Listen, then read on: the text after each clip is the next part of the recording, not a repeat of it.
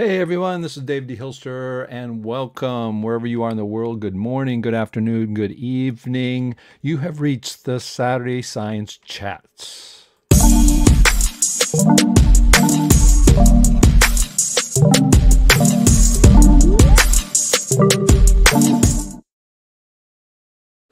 Hey, it's David de Hilster. Oh, look at all these things popping up. Yes, I haven't been here for a while, but unfortunately, my dad was in the hospital for almost a month. He's having some trouble, heart troubles and stuff.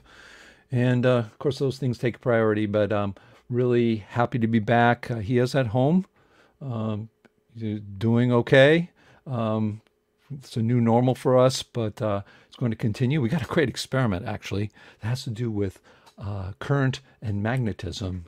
That's really pretty revolutionary, and it's pretty simple to do. Anybody can do it. So we're going to be getting back to our science. But I want to welcome everybody today. I'm sure lots of people are staying away because they know, hey, I'm not an etherist, but it's going to be a fun day because I've been thinking about this for a very long time. So what are we talking about today is modern ether theory dead? Is there a possible fatal flaw? And I've been thinking about that for many, many years.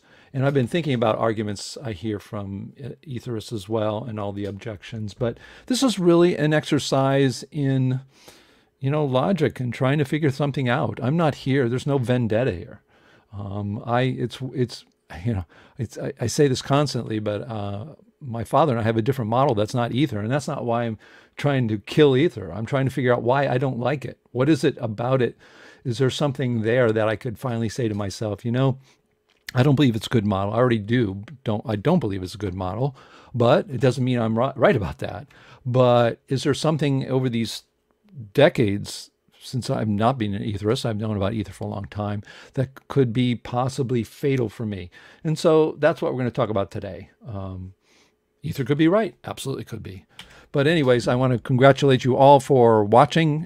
And I do want you to think about subscribing. We have 995 subscribers to our YouTube channel for the John Chappell Natural Philosophy Society YouTube channel, the CMPS YouTube channel. So please, please, please, if you can just take a second. It's real easy. If you're on your phone, just put your finger there.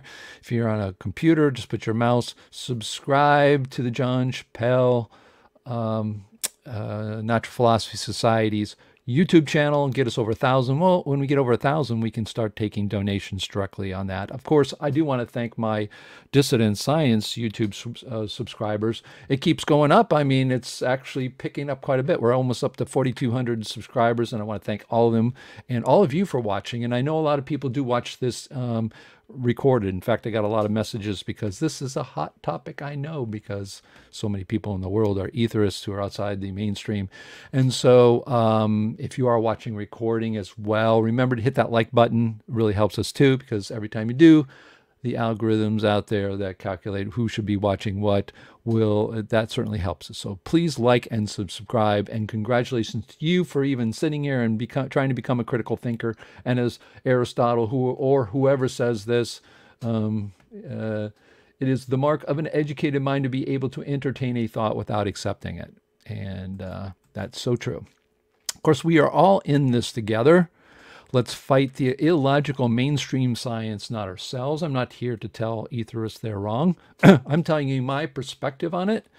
And those people who also are etherists or non-etherists, we're not here to get on, fight each other. And I'm not here attacking you. If you're an etherist, I think you're stupid. That's ridiculous. I've told you many times, ether could be correct. It could be the correct model. So let's not fight each other. Let's support each other. Let's talk about this in a logical way and keep an open mind too. Just don't, I see dissidents as closed-minded as people in the mainstream, and it's sad. And we don't want to be that. We are all wrong, and some ideas are just less wrong than others. My dad, I think, said something like that. So I've taken his saying. So let's not fall in love with your ideas, because all of them are wrong. Something better is going to always come along. Doesn't mean that it won't build on what you've done, but it's certainly, you become emotionally involved. That's when you don't do science anymore. So we're wishing my dad's being well. He's working on his third book and on the physics of electronics. He is back at home. Yeah, he had some problems with the heart, but we're in the new normal with him now, and we're really glad to see him. I'm glad to see him back at our family at home. So just a shout out. And of course, our mission is to be an organization that above all promotes critical thinking without malice. That is, if you come to our group and say the Big Bang's wrong, we're not going to laugh at you and say go to school and learn why it is correct. No, because we have the freedom of our thought. No one can put that into a prison and make us think the way they want to think. We're allowed to think as we want to, but we have an organization that supports and publishes and promotes serious scientific work outside the mainstream to provide a forum about modern topics in physics, cosmology, philosophy, mathematics, and other subjects, to provide a forum presenting serious paper and theory without fear of censorship, and to be running entirely by its memberships.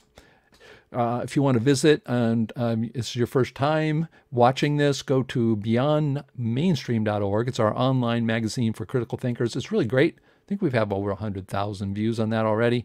I know for some people that's not a lot, but for us being on outside of mainstream, that's really good. We get quite a few reads every day, so hundreds of people read it every day, and it is done in a sort of a magazine forum, magazine type a publication, so it's not technical. You're not going to go in there and find tons of equations or anything like that. So check that out. It'll tell you what's wrong, what we think is wrong with mainstream science, which is quite a bit, and everything should be up for criticism. And if you want to join in our critical thinking community at naturalphilosophy.org, just go there. You can register and start talking about all the subjects you like outside the mainstream. We're not doing anything like aliens or conspiracy theories or things like that. We're really let's concentrate on things like we don't know what light is, things like that, small things like that. So that's what our focus is. And of course, we do have a Wikipedia.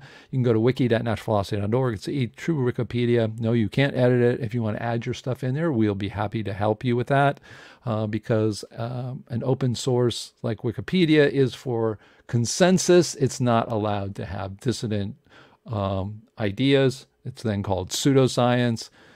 So Wikipedia is the opposite of critical thinking. It's the consensus of what we think is right now, and what we think is right now is always wrong, because there are people working on better stuff all the time.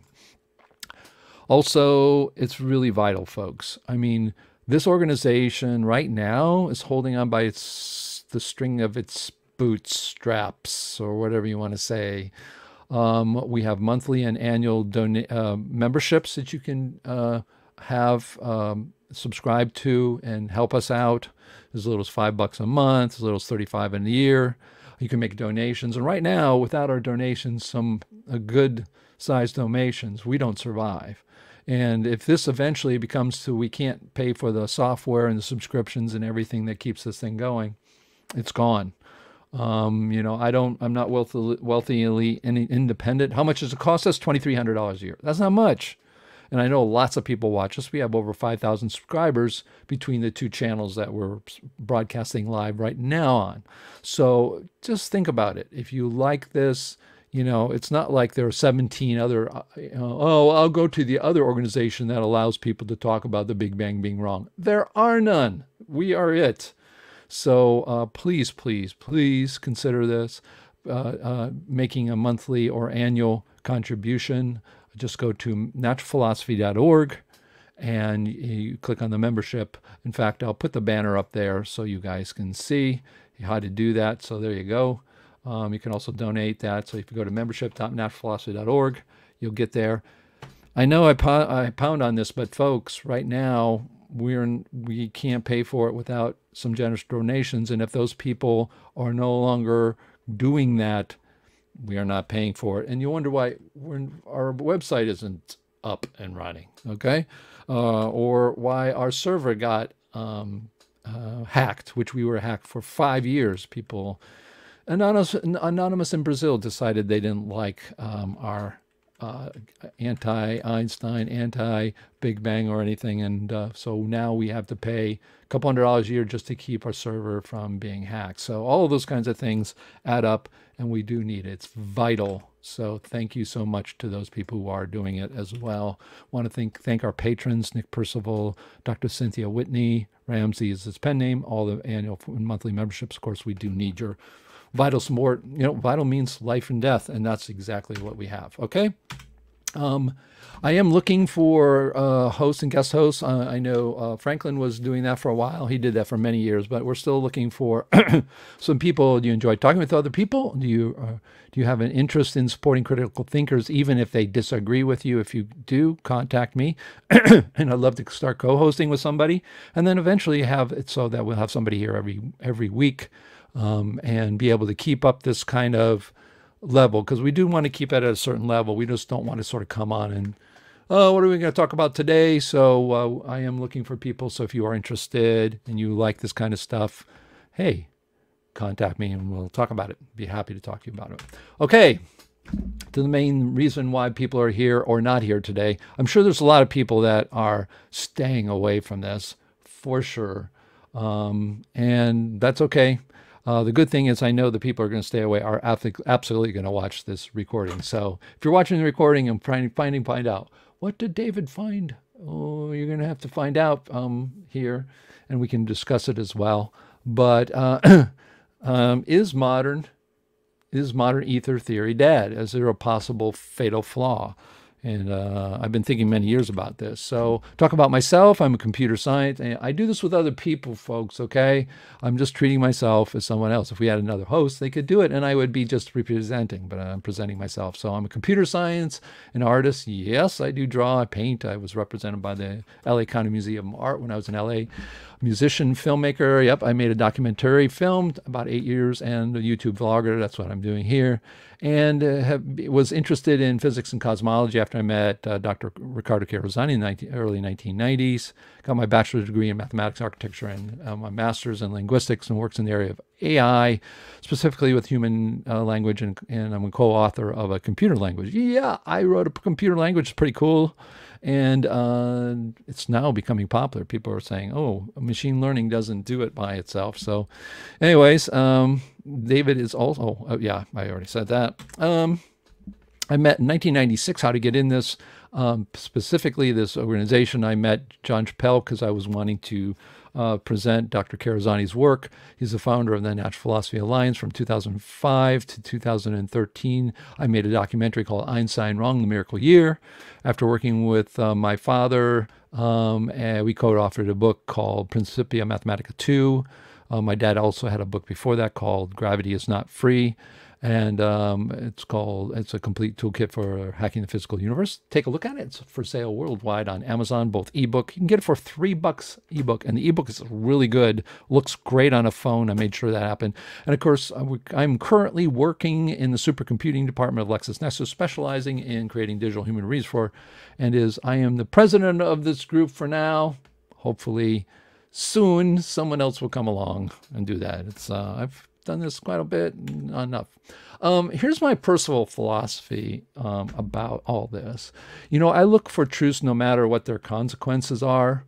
I know only a very few people that really do that. I know people in general want to do that, but a lot of times they'll get hooked on some system in their head or some model in their head, and then they'll work on that. And that's fine, but I guess I'm a little different. Even with our own model, I'm constantly looking outside, looking at new ideas, looking at new models, looking at new ways to do things. And, you know, I really just try to look for what I think is better answers. There's not really truths. It's really just better answers. I give myself 100% ability to be wrong. I don't care about that. I also give myself 100% ability to find better truths. Something, again, I don't see people doing. They sort of get stuck on something. You tell them there's some problem and you got to work on it. And I even know my dad and I have a model. We know what the problems are. I do not attack ideas because I don't agree with them. I think that's probably why a bunch of people probably are staying away today, because they feel I'm going to be out there just, you know, telling everybody, you believe in ether, you're dumb. Of course not. Ether could be completely right on, and I could be completely wrong on this. I attack them to decide if they are better truths for me. And that's what I do. I attack my own model constantly, my dad and I's model. I attack ether, I attack all the models I know. Jeff Yee has a model. I look at that. I attack. I said, where can this be wrong? Those kinds of things. So, and I also don't defend my scientific beliefs or believe one should do that.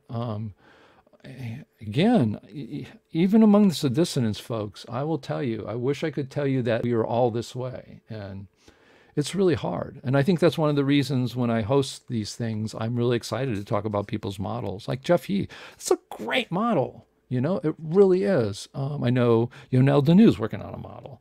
The people that we're going to be giving Lifetime Achievement Awards this year on during these Saturdays, they do great models. If I don't believe them myself that those are the way it works, that's my belief. Doesn't mean that those people are wrong. It's still amazing. They're still amazing models. People still have amazing ideas. I like models, of course, that are much better and much more physical than they are poetry. I don't like poetry. Man, you see this hat here? I'll remove this here. See this hat here?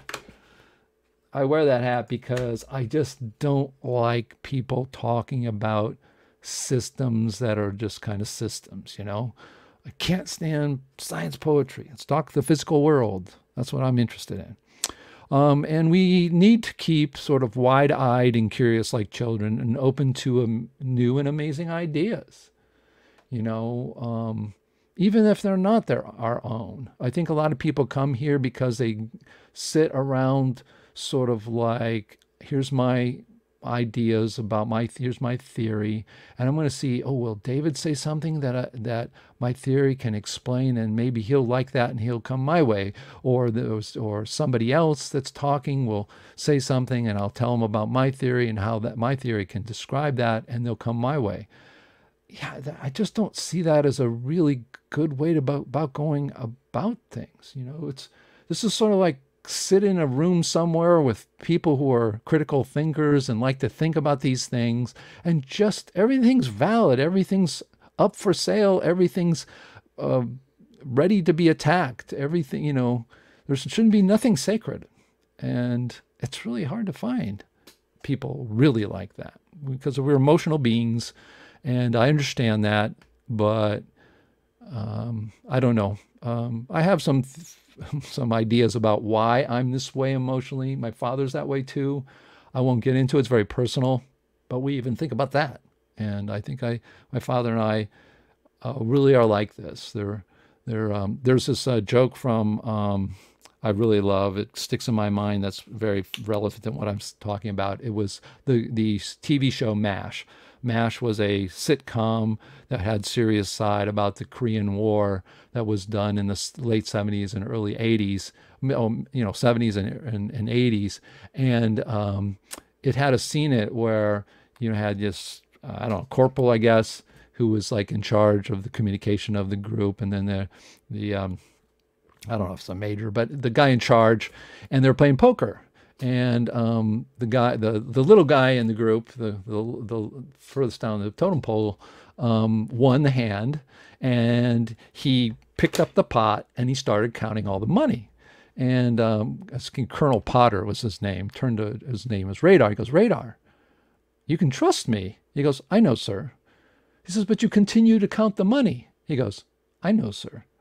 And that's the way you got to be. Just because someone tells you something, you can't. It's that idea that some people attribute to Aristotle, which is basically, you got to keep that mindset of you can entertain something, but that you don't accept, but you should be able to entertain it. And I think that's the kind of attitude. So that's sort of my personal philosophy here. So, hello. Why aren't you moving? There we go. All right, full disclosure. Ether as a model for light could be right. I've told you that before. I want you to understand. I'm not here to bash it and tell you you're all wrong. It could be right. I could be wrong about all of this. And I will tell you this. You can say it. I've heard ethers pretend to say it. They don't mean it. And this is not a dig on them. I'm telling you what I see. I'm not here. I'm not going around with some emotional thing. I don't know what it is about people who want Aether to be the model, but you just never hear them say, well, Aether could be wrong. You don't hear them. They go into giant blast mode of how it's right and huge explanations. I don't hear it. And when I tell that to some people, of course it's going to be wrong, but if you know how human beings, we can sort of detect when a person isn't sincere about what they're saying, that's what I hear. So I'm only reporting what I've seen. And this was before I even had my own model. My dad and I had our own. This was the same way 10 years ago, and we didn't have a model. And I told people, and they knew that. Myself with my own model. This is what I do. I constantly look at other models. I constantly try to find good ideas from other models. I constantly try to break my own model. I constantly try to break other models. This is what we should be doing. This is what engineers do. This is what, you think SpaceX, why are they so good? Because they blow the heck up of rockets. They're going to try something, doesn't work. They blow it up and they go, do you think they go around, well, it can work if we do this, and if I tweak this over here, and if I make them this size, the Aether, this shape, and it goes this, and it's got this magical property. Folks, if it's broken, let's fix it and go on, whatever. Again, I don't see etherists doing that. I don't think I've ever heard etherists say, your model's well. Not true. One etherists have. That was Duncan Shaw. He did. He congratulated my father and I on our model.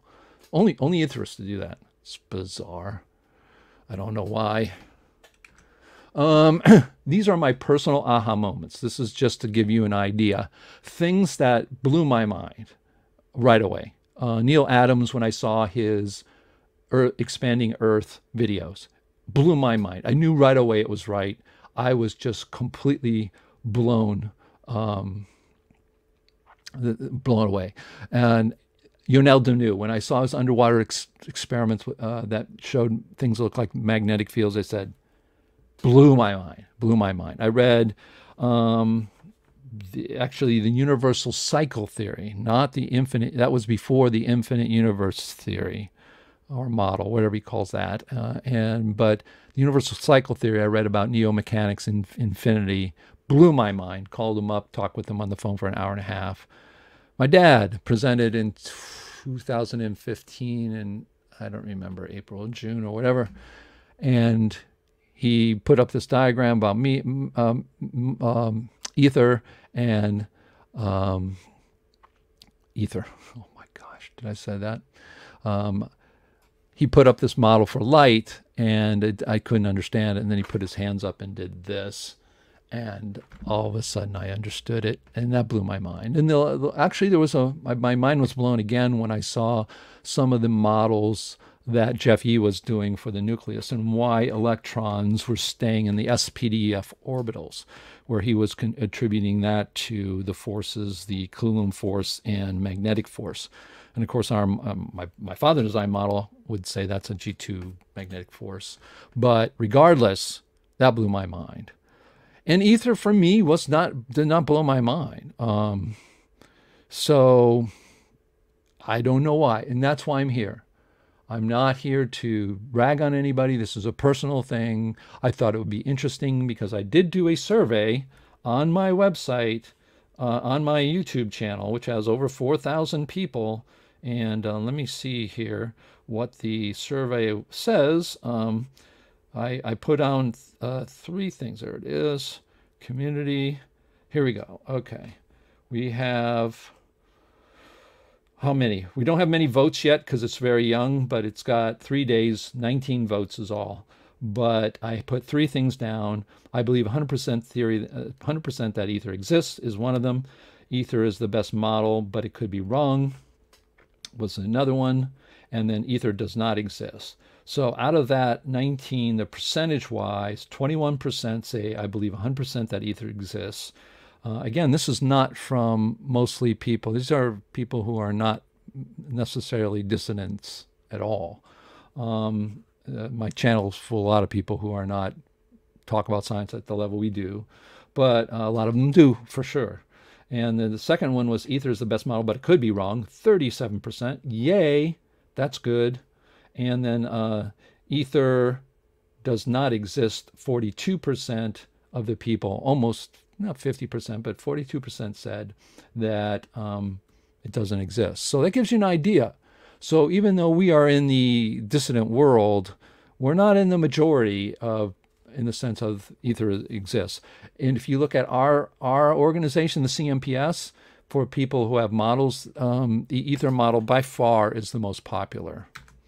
Here's some principal objections to ether. Of course, laser light. How do you have laser light go through a medium? It's like saying I'm going to shoot a sound wave that's going to be a 1 inch wide and go 20 miles. Yes, it does span out. I do know, folks, you shoot a laser to the moon, it spreads out to be at 2 miles, but it certainly keeps within it doesn't follow what waves in a medium for sure. That looks much more like particles. And of course, you have the wave-particle duality where etherists tend to ignore the particle properties or claim to solve them, which I'm not seeing a good explanation for it. I have seen attempts, but not good ones in my opinion. In my opinion, folks. And then while most particle models ignore the wave properties, not all. So the big question is this is from my own curiosity, really. I don't believe ether is a good model, in my opinion. It's just there's too many problems with it. I think I've talked about this before. I think it comes from a fixation that we want to make physicality for light, and from there we say that's the only way when it really isn't. Now we have a absolutely, in my opinion, way better model now than that, which didn't exist too many years ago.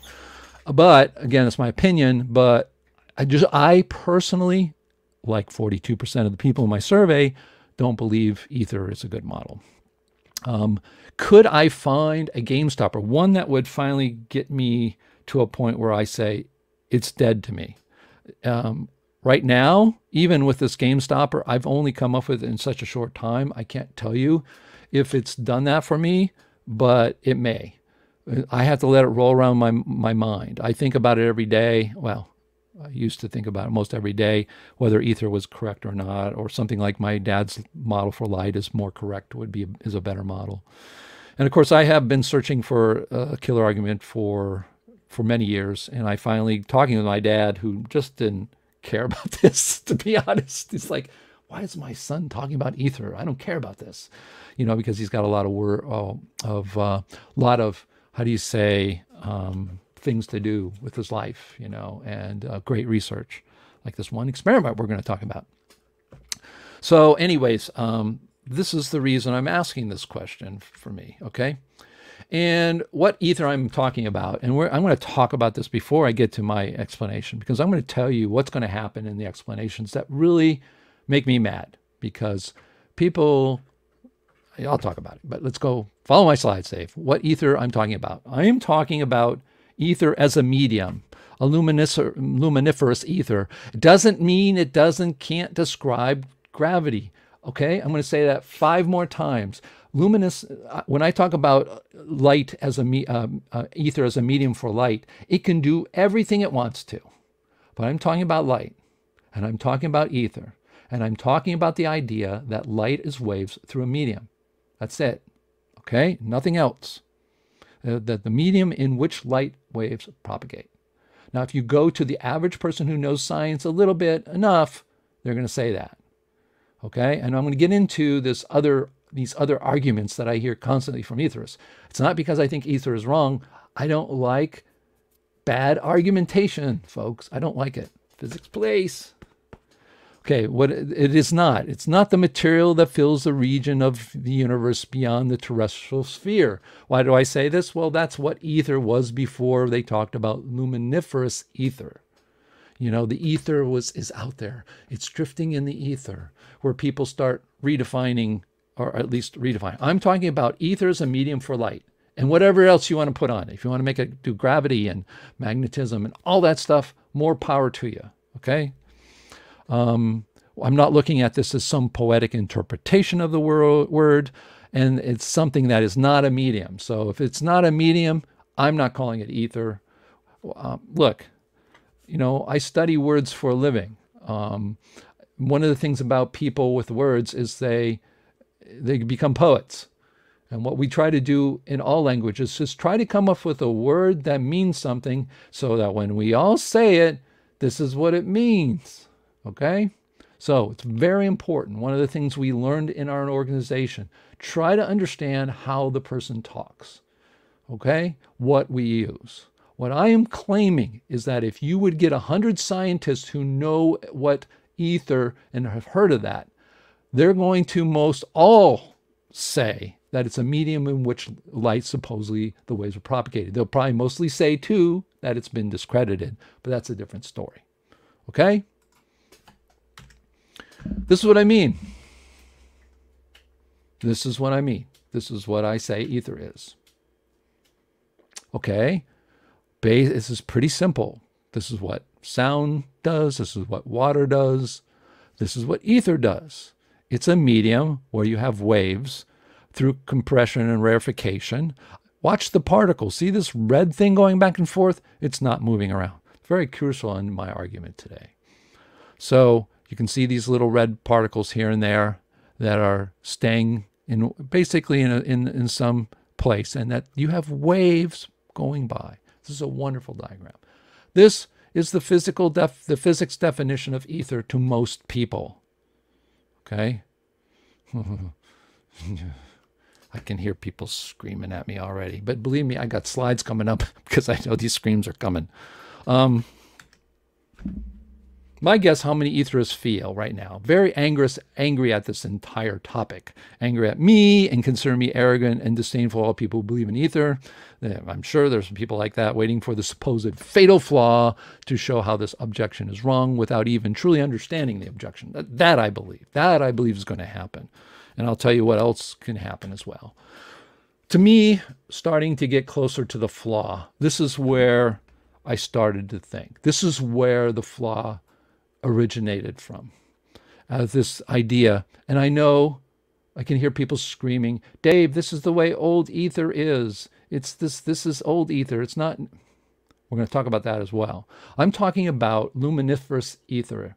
If you have a medium in space with light going through it, it is some kind of reference plane. It's got to be somewhere. The Earth's going to go through it. The sun's going to go through it. Yeah, there may be wind with it. If you believe in magnetic fields, as Yonel does, Yonel Deneau, who I think is a great scientist, gave the world a great thing. He's an etherist. And he says that magnetism is the circular flows coming together of particles. In this case, he calls them ether. Of course, if it's ether, then if you have circular particles, then magnetic fields would bend light. That's another problem, but I won't talk about that.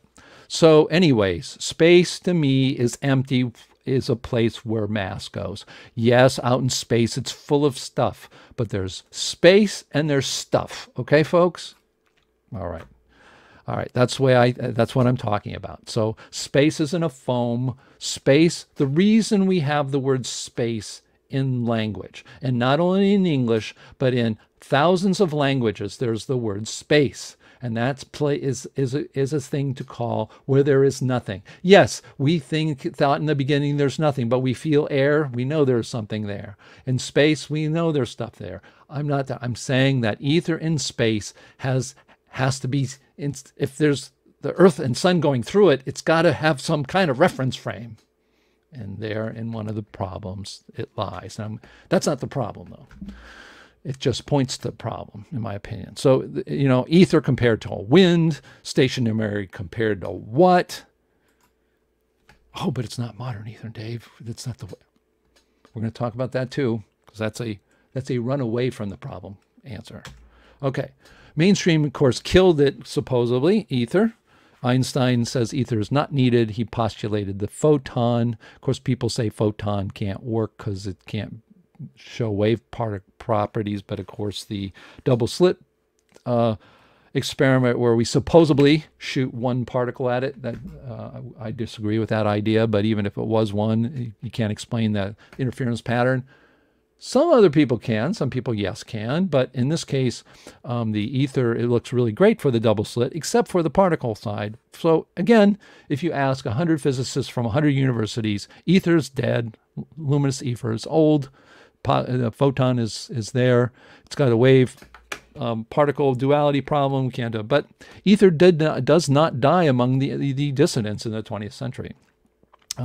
There's what I would call fixation on the Michelson-Morley experiment. I really do think it's a fixation.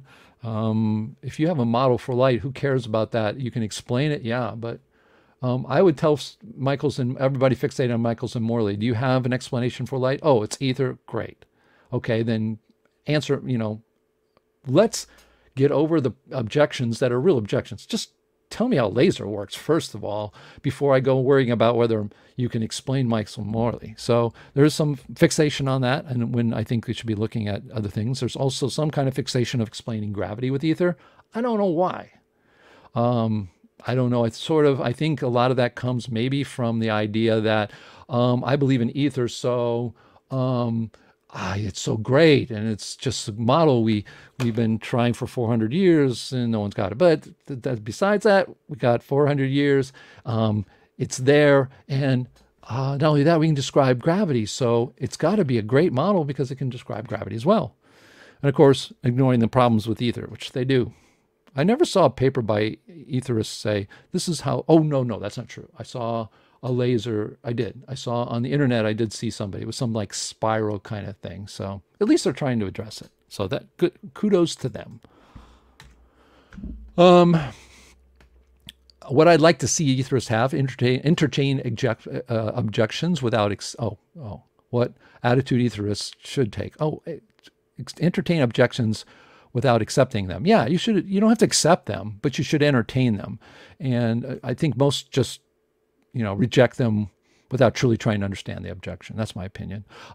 Know that all theories and models are wrong. I wish etherists would say that. They would be less, so darn certain of it. And acknowledge that there are other valid models out there. There is. My father's got a model for light. It's really good. And it solves the wave particle duality. It's not perfect, no, but there is another model out there. So before we didn't have one that was really a legitimate contender. Now we do. So at least admit it. Yeah, I'm an etherist. I believe in the medium and waves going through it. These are my properties and stuff. But yeah, there are other valid models, and this could be wrong. I wish. There are people in this chat right now that will not say that. And they're etherists. So, all right. I'm making enemies left and right. And it doesn't matter because I could be totally wrong and all you etherists could be right. So, but that doesn't bother me. There's no emotional attachment I have to that. Bad arguments against ether. This is one I came up with last night. It was, I think this early this morning, like 5 in the morning. And I write myself emails so I don't forget this. Changing the physical definition of ether. Dave, you're talking about the old ether. I'm talking about the new ether. Well, no, I came up with this, shift the name, shift the blame. That's what you're doing. That's a really good saying. Shift the name, shift the blame. What does that mean? Oh no, Dave, the problem with ether with lasers, that's because that's the old ether. It's not the new ether. We don't have those problems. Well, tell me how to explain it. Well, and then I hear science poetry. That's the second part. Using science, poetry, and not logic. And then I hear all this poetry about it, and I'm trying to get a physicality on it, and I'm listening to it, and it's got energy, and it's got,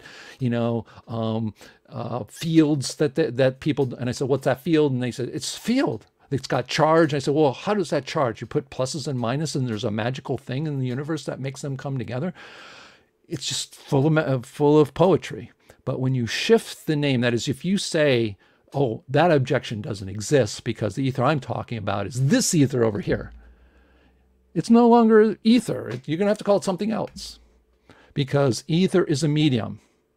But I don't think that's what's happening. I don't think people will call it something different. I think they're just shifting it over this way to shift the name, shift the blame. That's what I think is happening. So talk about why ether is correct without addressing the objections. That's another one.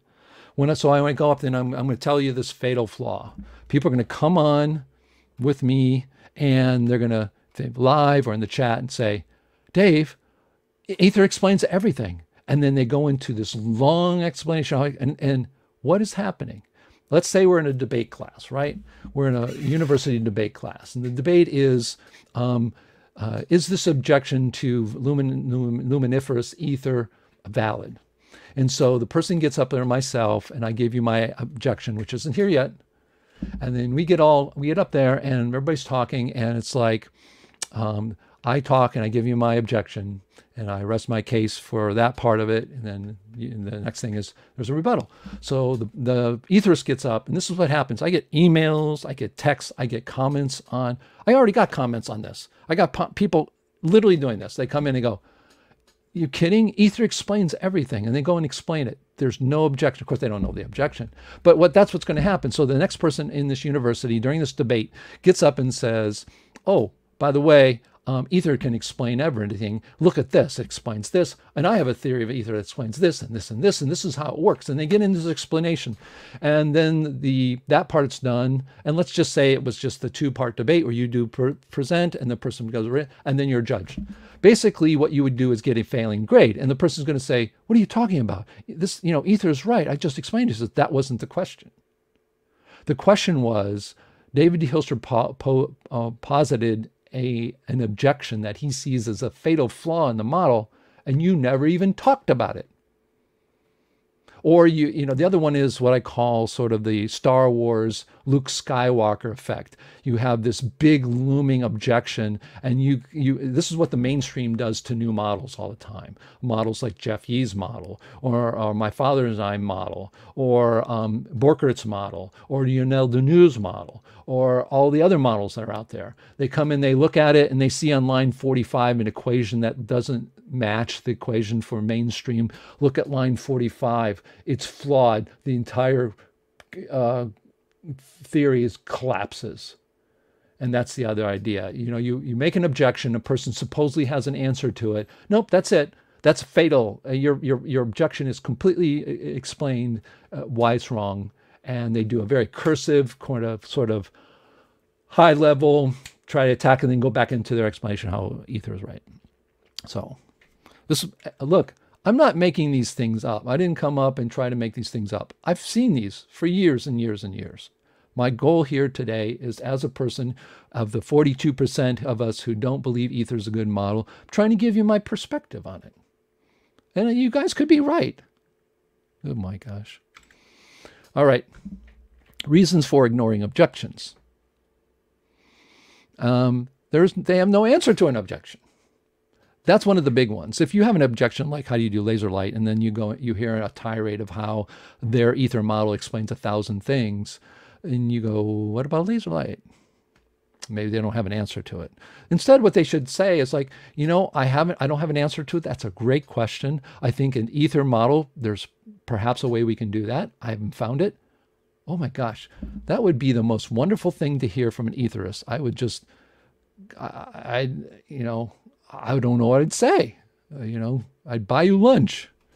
Don't take time to understand an objection. That's true too. Have fallen in love with ether, emotionally invested, have invested too much time and emotion to ether to give it up now, or to look at its problems. So these are my observations again. So here it comes. Dun, dun, dun, dun. It's coming. So let's get to another banner here, because I don't know if anybody wants to come on, but there we go. Take this banner down. Again, if you can like and subscribe, hit that like button if you're liking what's going on. Okay, hit the subscribe button. Let's get to 1,000 subscriptions for the CMPS organization, and keep hitting those subscriptions for my channel, Dissident Science. If you like this, there's no place in the world where we even talk about this or open debate with this. I've got people in our green room that have, a great hatred for me. I know all those people. I can see them shaking their, I'm kidding, of course, being totally sarcastic. But anyways, here it comes. Medium. Ether, in the way I'm talking about it, and if you get 100 professors from university and they talk about ether, they're going to talk about it as a medium. We're not talking about shift the name, shift the lame, and come up with poetic new names for it. I'm talking about it's a medium. That's the idea of ether. It's simple. Light is a wave through something. Now you can give it all the kinds of properties you want, but in the end, it's a medium. Liquid is a medium, but it's held together, and it's held together by atomic polarity. This is the crux. This is how I got to the argument. Solids. Solids are held together by atomic bombs. Well, you know, that's what we call a garden path sentence in linguistics. You say it so many times that, you know, atomic bomb, and you see BO, that your brain just spits that out automatically. You know, it's atomic bonds. That is a solid, you know, the atoms are tightly connected, and liquids are done so a little more loosely, but also they also use gravity. Liquid also, I didn't put that as well. Gas is held together by gravity or some container. Same way with liquid can be that way as well. But even in space, though, if you notice, if you put water in space, it makes a sphere. So that's the reason I did that. So held together by atomic polarity, basically what people call charge.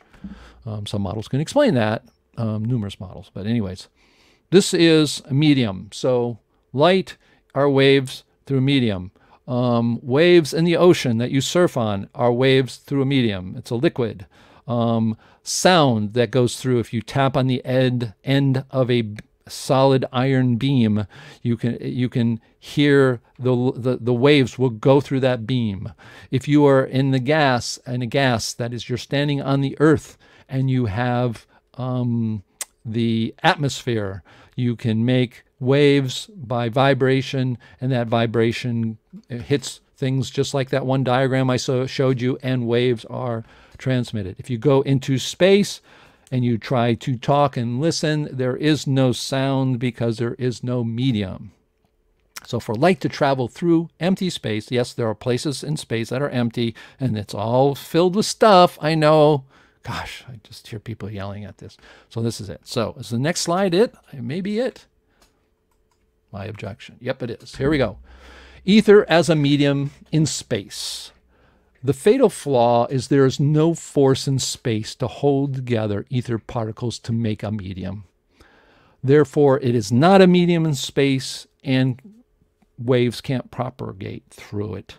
There's no gravity holding ether against a body in space. There's no atomic structure or attributes to hold ether together. Particles in space, when they get moving, we know by Newton's law, they'll move and move in that direction forever. The reason we have waves in a medium is because there is a force that keeps those particles together. Otherwise, if you go to the edge of the atmosphere, you don't have the oxygen, all that atmosphere necessarily staying there. Some of it escapes to space. So that's what I was thinking about, and I finally got to it. And it's interesting because I subscribe to Borchert's work, which is motion, all mass is in motion, and there's no mass without motion, there's no motion without mass. And that when a particle in space that does not have any kind of force or container, yes, if ether got close to it, but even if ether gets closer to a body, what's keeping it? Well, people say, well, other ether, well, if it bounces off, it's going to eventually just be like gravitons. It's going to go in random directions in random ways. Why is it going to only hit its own particles? And what does that mean? So that's a problem. And of course, you have the whole problem of, if ether is in space, is there a frame? What's it staying, if it were to somehow have a magical force that kept it together? How come you have, the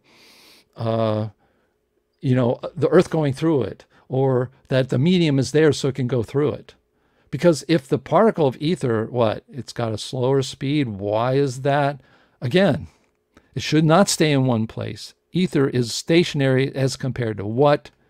So my contention is ether, any particles in space, as what we talked about ether, what people in their minds were not realizing when they thought about it was that all the waves that we know through a medium are with particles that have some force that keeps them together so waves can propagate through them. Otherwise, you have a gravitonic field, what my father and I call gravitonic field, or gravitons, which is random particles in random directions. And yeah, they'll hit each other once in a while, but they're certainly not a medium, unless, I don't even know. I don't know how you can do that. So that's my objection. That's where I just came up with probably a couple of weeks ago. It just hit me like a ton of bricks. I said, what is keeping them together? I said, what is the difference? So what we have in our head is we know of the way mediums can propagate through. Waves can pop through a medium. We know then if we haven't thought about is mediums require the particles to have force that keeps them together. And if that exists, then you can have a medium. I say in space, you just can't do it. So there is no ether because there is no container. That's what I'm saying. Yep. Because if you put stuff randomly in space, it's going to go randomly around. You're not going to have an ether. It's not going to stay around to transmit. This one particle isn't going to stay there, as in this one graph. Let me go back to it. It's not going to be doing this. The ether particle in the middle of space isn't going to be doing this. It's not going to be happening, in my opinion. That's what I came to as a conclusion, trying to come up with some type of is there a fatal flaw in this? So that's what I came up with. So that's the fatal flaw that I see. It's really weird. I mean, it's pretty new. I've never seen that argument before, that ether can't be a medium in space, and particles can't be a medium without some type of force between them. Okay, so conclusions before I get into people talking about that. Talking about this, and I'm sure wailing on me. And again, this is just my opinion. But this is another thing that I will say. The best minds on the planet for the last 300 plus years have tried to solve light and gravity with ether medium, and no one has proposed a satisfactory model that addresses all the positive objections and that would allow everyone to embrace ether as a viable model. That's true. This is a true statement. And I think people, if there was something that was really there, that some tweak would give us, then it would have happened. That's my opinion. Because, you know, I don't see it. And with this objection, this idea that you can have a medium in free space where there's nothing that keeps things together, and that we're traveling through this, it'd be like traveling through this pudding or something. You know, these old kinds of things, like, and what is ether staying put to? How is it not? What is it? I can't even answer that question. I want somebody to answer the question how ether stays in a place. How does it do that? So, you know, one or more tweaks on the ether model will not magically save a fatally flawed theory that cannot be a medium in space. That's what I'm saying. Particles in space cannot be a medium unless you imbue them with magical properties. Or you say that those particles have these attractions, and this is the physical reason. Not because I put like positive and negative on it, because those are arbitrary attributes with arbitrary properties. But that's my article. That's my argument. So anyways, I'm sure that, you know, people, if you want to talk with me live, I will absolutely make your argument. I will come back at you if you tell me how ether is so great and not talk about the objection. The idea would be to talk about the objection or objections, or to, again, imbue or shift it and say, Dave, ether isn't this. No, ether is this. This is what I'm talking about. So if you're talking about something else, that's great. And call it something else. It's not ether. Call it the Hugh particle, like Franken-Hugh, or call it the Garnath particle, or the Hilster particle, or the Keen particle, or the Cricket particle, or the Cohen particle. Don't call it ether. Ether is the idea is light is a wave through a medium. And I say in space can't happen. It's not a medium. So anyways, no one wants to talk to me. I'm sure it's like, I'm honest. I just thought of this recently, and it's intriguing to me. And I will tell you right now, everyone to the camera, I'm not saying that I'm buying this yet. I think it's pretty interesting. So let's see. I did on a presentation in David's video. Okay. Anyways, We have people here. James Keene is smoking because he's just like, I'm not coming on talking with Dave today. Um, Franklin Hughes, who's an etherist, is there, and and we also have Ian Cohen. I have Taiwan Cricket is here as well. If you do want to speak to me, we do have, if in the blue room, you can go to live.naturalphilosophy.org, and you can get on the air. And I'm absolutely willing to let you talk away. I will come back at you with a response, but I will let you freely talk about something. Okay. Anyways, let's see, what was it? So there is a private comment, because I know I don't see Taiwan Cricket. I know you don't have something there. Oh, there, gravity is what you're looking for. Okay. So anyways, would somebody like to come on? Hey, Ian, I know you're up for it. How are you, Ian? It's good to see you after so many weeks. You know, my dad's been Yeah, not doing so good. So, you know, I heard about that from Dennis Allen, and yeah. I'm sorry to hear that, but I hope he's recovering. And unfortunately, I was just otherwise occupied. I had to go down the country on some tours. That's why I couldn't make. Well, it's great to have you back. I've always enjoyed talking with you. You're a big thinker and very open-minded. So, have you, you know, this whole idea that, first of all, are you a person that said, yeah, ether should be, and we should describe ether as a wave through a medium? Is that something you subscribe to? Well, the short answer is probably yes. But my first comment was going to be that I sort of might refuse a quarrel, between etherists and non-etherists per se. So I made a few notes here, David. Obviously, I totally agree that one must be open, totally open. And though, if I may gently suggest, I think there might be some possibility of interpreting some of the journey that you've undertaken as what many of us have done. I'm sure I'm not immune to it either.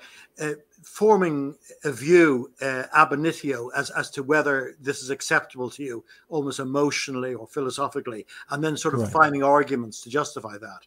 right, So right. just sorry, you might want to come back on that now. Sure. But you see, my fundamental point here is about all these models. I'm not sure if I use this. I'm actually skeptical of all models. The atomic models and these models and those models.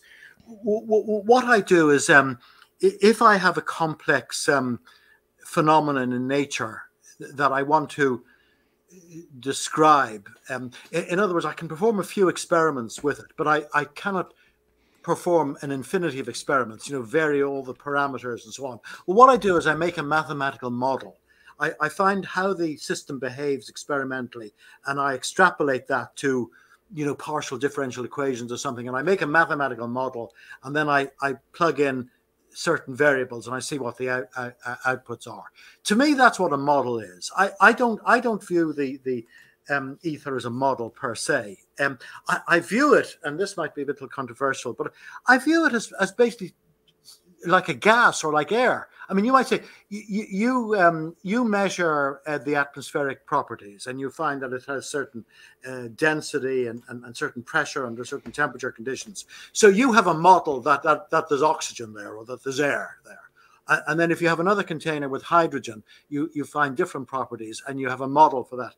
Well, I don't even formulate a model for this at all, because I'm skeptical of all models. I say there are properties which are inherent. We do measurements. We perform electromagnetic measurements, and we find that there's a sort of a capacitive value and an inductive value. You have the permittivity and the permeability of the medium, and you have a wave resistance. You have a wave impedance, if you like, to alternating current, and you have a speed, it's sort of a Newtonian type speed, just as like you have, say, the pressure divided by the density of the gas. You take the square root of that, or you can bring in the adiabatic constant to make it more accurate.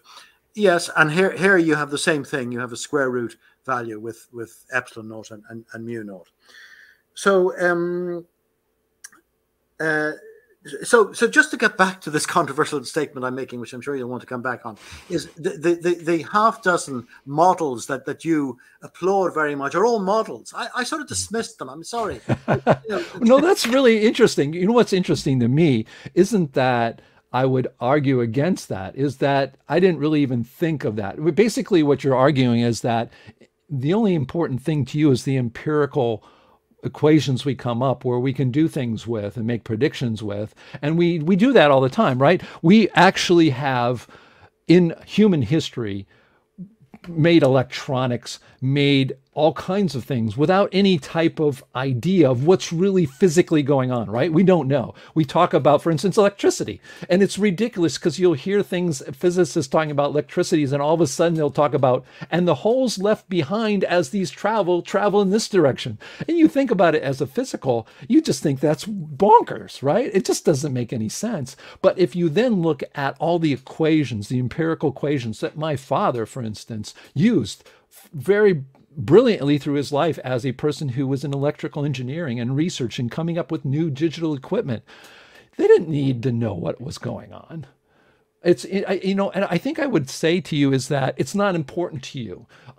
The same way that to me, I can't stand the idea as a mathematician, because I got my degree in math, I can't stand not knowing what is it really? You know, we know, for instance, we do know some things, for instance, right? Atomic structure.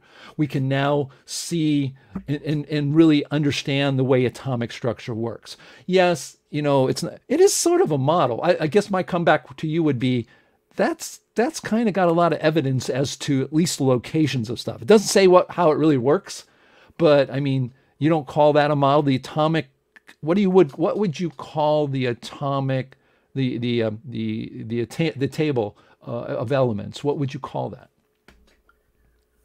Okay. That's not math. That's not mathematics. Yeah, but it's distinct from, say, the Bohr model or some model. No, yeah, no. What I'm just saying is I think you and I would be in agreement that copper exists, that silver exists, that argon exists, right? I mean, do you agree with that, or you don't? Well, obviously, I do agree, and we can catalog these in terms of properties. I mean, it's a microscopic way of categorizing things. Just as we categorize wood and iron as having different strengths and so on.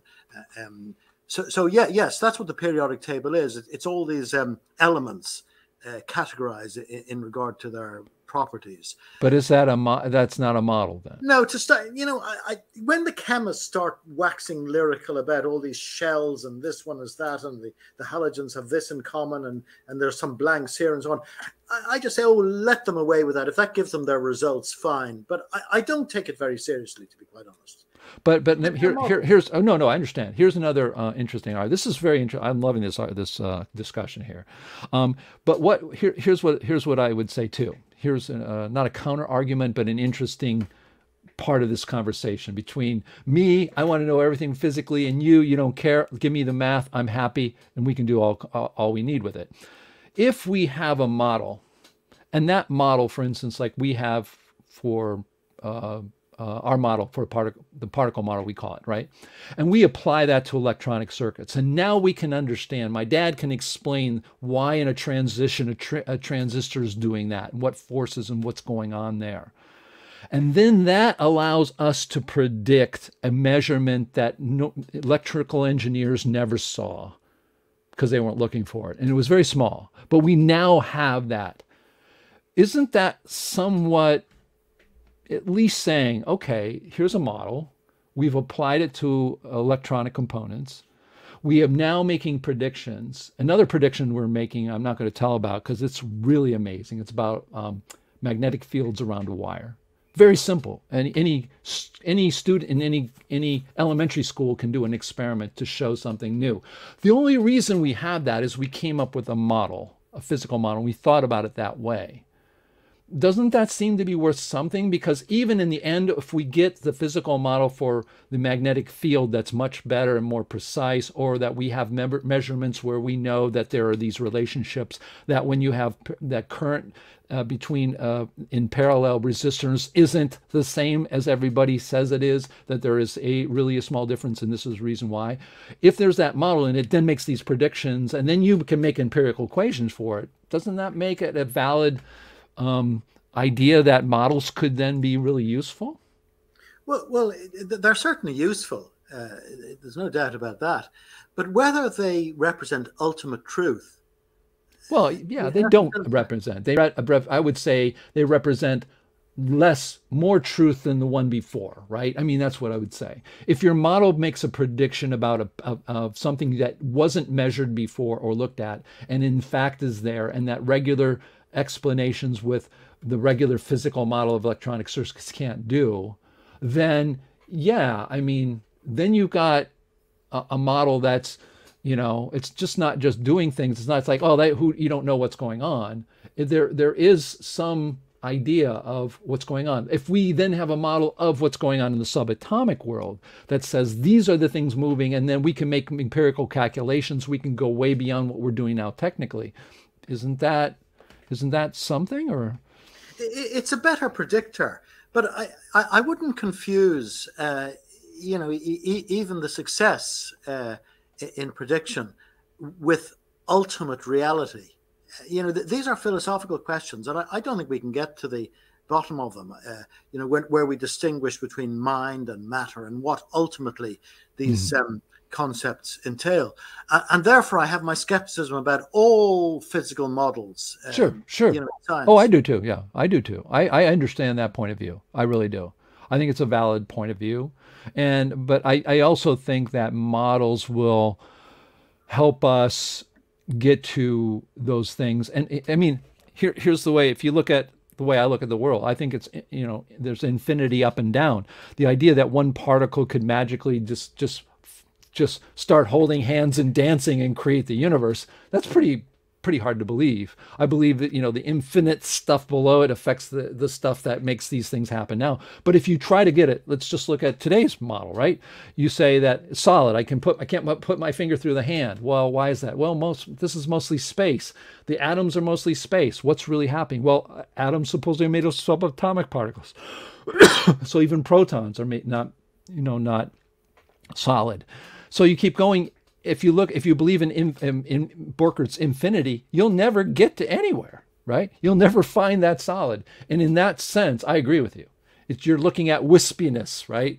What is it really? So I understand. That's really interesting point of view, and I totally can accept that. I mean, so perhaps I was right in my initial statement that even though on the face of it we appear to take opposite sides, there isn't a major difference between us. No. I think what happens is people have an inherent way they want to look at the world somewhat. My father and I are very physical. That's the way we seem to, that makes sort of wired in our brain. Other people, it's more just the systems, right? What's going on? What can you do? What can you predict? Can we take something and manipulate the world, what we call physicality, and who cares? We're never going to get at it. Yeah, that's absolutely true. We're not going to. All we can sort of do is in our local world make equations for the things to do in this local area and hope that that's going to be a useful thing. And as we, have more predictions or come up with what we call less wrong models than the ones before, instead of 4 elements, there's now 103. Yeah, we don't really know what they really, really are, but we get further and further down. So yeah, I just think it's just different wiring, and I don't know what the answer is that a physical model like my father and I have come up with, even though it could be very explanatory, at least in the near levels that we have. Is that really what's going on, or is that just forces that eventually that yeah, it will help things, and it makes us be able to make our equations better. We can explain, for instance, diffraction and dispersion, rainbows and, the pinhole camera, and the wave particle duality. We can finally explain that in some kind of model. But, in the end, is it really that? Yeah. Okay. Well, I do believe I just think, people are wired differently, and yeah, I think we're Maybe in the we're same almost place. coming to a sort of duality. Just we talked about the wave particle duality, a duality between a sort of a medium and a particle, and we're sort of like considering one on Mondays, Wednesdays, and Fridays, and the other days, as I think Sir Lawrence Bragg said about the wave particle. Yeah, yes, exactly. Yeah. Okay, all right. Well, that's very interesting comments. Thank you so much. Well, thank you. Anything else? Anything Well, else in maybe your just notes? before I leave you, I just Yeah, made maybe two or three other absolutely. points Please, just please. quickly. Maybe there are only two. Just when you're talking about the laser, well, that was an interesting point you put forward. But I mean, I just view that as radiation within a medium, which happens to be coherent. All the elements are actually in step. So, I'm not sure if I saw a major problem there. The other one was sort of fundamental in your thinking about force holding particles together and so on. And again, I would just pray that one considers that one doesn't have the ultimate truth in these matters any more than one has with regard to a field, maybe an electrostatic field or something, what holds all that together. So those are just my quick reactions to the other points you raised. But thank you very much for it was most interesting. Yeah, yeah. Thank you very much. I really enjoyed your point of view. Thank you so much, as I always do. So thank you. All right. We got other people here in the green room. Anybody? Oh, there's Franklin. Hey, Franklin, how are you? Really good to see you. Nice to be back on air and see everybody again after a few weeks. Yeah. So, let's get back. I mean, that's an interesting objection I think you have there. So I've not really heard of that myself, but I want to make sure, like you said, that I understand what the nature of the objection is. Right, so absolutely. It would seem that your hypothesis, well, the hypothesis of ether, which is just made out of particles, right? Those particles have to be close enough in order to have a compression and a rarefication. Well, not yeah, that's close. It's not close enough, but stay pretty much in any place.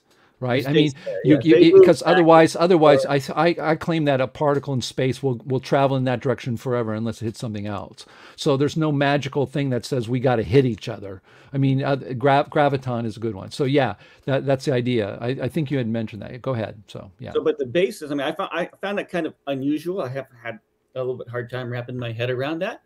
But the basis of the objection is that if that were true, then there's nothing keeping these particles together, so they should just all evaporate. They should just... Well, no, they just go in different... You can't have waves through them, right? You can't have that because for waves to happen in a medium, the medium has to be stable, that the particles themselves of the medium cannot be traveling in just forever directions. They have to be in a local place and stay in that local place. And if you look at, again, gas or solids or even the atmosphere, if you go out in space, in the edge of space, those particles aren't staying there. They're not coming back down. The only thing that keeps them to the ground is another force called gravity. So that's that. And then what I was saying is once the ether is out in space, there is no magical force to keep it contained, which you need it to be contained in order to transmit waves through it. So I agree. I've never heard of that. It was only a couple of weeks ago. So yeah, that's you would the say idea. That air qualifies the medium for sound because it's say gravitationally attractive. Yes, it is absolutely. It's between the Earth and gravity, and it's once you get beyond the Earth, then I mean, do you believe that you say the universe is infinite, so that there's this I do space for everything to just I believe there's expand out into. So your prediction, you're saying that there cannot be an ether because if there are any such particles, they would have all escaped. Well, they don't escape. They would just be traveling in random directions. So they're not going to be staying around and hitting and transmitting this wave in this line towards some object or in some direction, because they're not going to disappear, though they turn into what would be called a gravitic field. That part of it. I mean, because it's like air is, the particles in the air are moving at something like, I don't know, like 900 miles per hour at 70 degrees. And so they're not staying still like No, that. they're not staying still, but they stay there because they have to keep transmitting waves. That's the way it works. If these things are just flying off and not hitting it, the reason they hit each other is because they're contained. Gravity keeps them there. They hit each other and they stay around. Because you don't have an oxygen, an oxygen molecule or element or whatever whatever molecules in the air hit something, and then like in space just keep going somewhere after that. It stays around because gravity's pushing it down, friction's pushing it down, there's all kinds of things going on, whereas in space you don't have that. So that's the idea. Yeah. Well, I'm not quite sure. Once again, it's like that would kind of be the difference between a liquid and a gas. So if you're looking about a liquid and you've got a wave, then clearly the particle is probably just doing this. But if you're talking about gas, well, the particle is probably doing this. If you go out to space, throw 1 cubic meter of gas into space, and then try to talk through it and get waves through it. It doesn't happen. It disperses. Yes, although I did see this very interesting YouTube, and it said that even in space, there's sound. It's at a no, there isn't. Frequency. There isn't. But there is that they've measured it, is that there's actually enough atmosphere in even deep space to support a sound wave. So I was just kind of wondering whether everything I read, I did read that before this talk, and I could, all I got was there's no sound in space. So, but again, I guess the idea would be, one of the things you did say that I thought was very interesting in the comments that you made was that, well, if you have an ether that has some types of properties that keep it closer together, then you have a medium, right? Yeah, it's like if you had like a cube of iron, right? Now, does that cube have any container? I don't understand the question. If you have 1 cubic yard of iron, does that have any container? Yes, it does. It has the atomic bonds that keep it together. Okay, so and that would be, I guess you would call it Coulomb's law. I mean, it depends on the model you have. Our model, my dad and I's model, would call that the Denis effect, basically. But yeah, they stay together. And again, it depends on your model. In our model, it's F2 gravity. It keeps it together. But, that's our model. It depends on the model. Yeah. So, but we're talking about whether this is, say, a fatal flaw against the ether thing. If you can't keep particles together in space, you're not going to have a medium. I don't think that's really, in some sense, arguable. You can't have, for instance, gravitons, which are basically particles that move in all random directions. It's not if they're going at the speed of light, you're not going to have waves through them, because the waves are going at the speed of light and the particles are going at the speed of light. What are you going to do? So that's one thing. So that's what I'm saying. If you can't, ether cannot be a medium for light, because it can't be it will not be a medium in space unless you imbue magical powers to it. There are some etherists who support me personally. I don't think ether is a solid, but there are some people who think that, right? So there are people who think that there's a lattice. Who is a lattice person? And again, I'm not going to argue against that. I guess Ron Hatch. Ron Hatch was a lattice person. But I mean, if you consider that, though. Yeah, no. But that to me is not an ether. That's a lattice. That's a lattice model, and that's not an ether model. The whole idea get back to your definition, which is the ether is something which is compressible. Although it's, you showed it more like a random kind of, more of a gaseous kind of thing. So I mean, the whole idea, from what I would say, if you get get into the renaming things. Yeah, we're going to get into that. Rename, shift the blame. That's what's going to happen. So this is like Alistair Riddick, who's saying here, well, we're talking a specific conceptualization of ether. The whole idea of light is a wave through a medium. That's what I'm talking about. And that's what we use ether for. If it's something else, let's call it something else. It's a lattice. It's I don't know, the Zombo particle that has properties that keeps it together. It's no longer, what we call ether. Yeah, so that's an important distinction. So what you are showing in yours is more like a particulate gaseous. It's no, it's not gaseous. It's a medium through which, ether. Light waves, right? Yeah. We have lights, and it's light transmission through a compression rarefication process. Right. Yes. Right? Yes. But I'm trying to use what I would consider, if you got 1,000 physicists together, that's what they would consider to be the word EATHER or ETHER.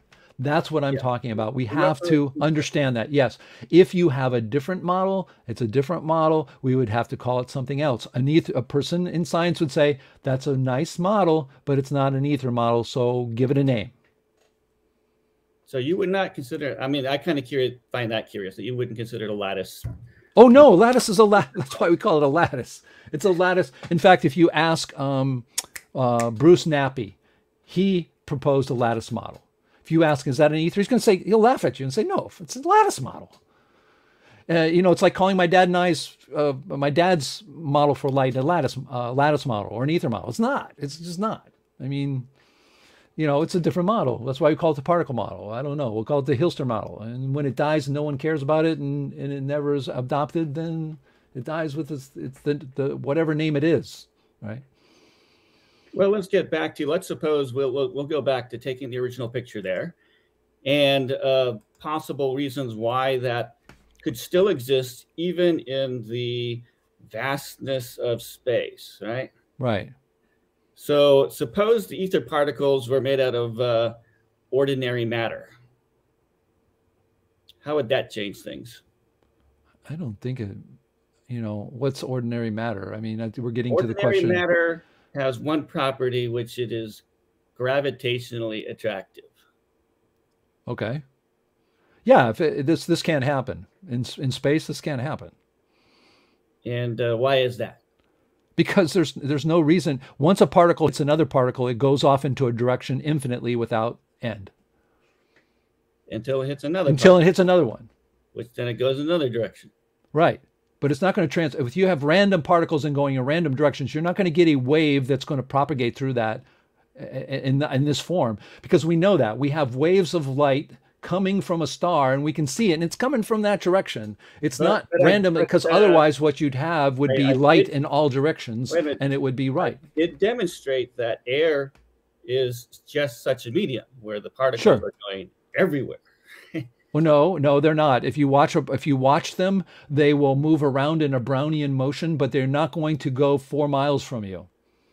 No, it's in a local area. The next particle next to them. So but in general, that particle will be, and particles near it will be making these waves go, and it's not going to be moving it. Yes, and we also know that in air, when wind is blowing, that it affects sound waves greatly, right?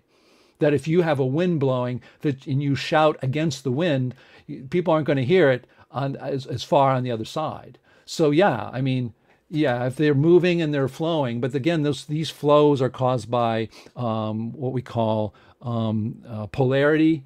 That is polarity between atoms, right, or molecules, that when they get close to it, there is attraction there that's beyond gravitational. That is polarity. If you believe in Denis, then that would be magnetic, or the Coulomb's law, whatever you want to call it. But that keeps it in a general local area. Yes, it's not going to stay. We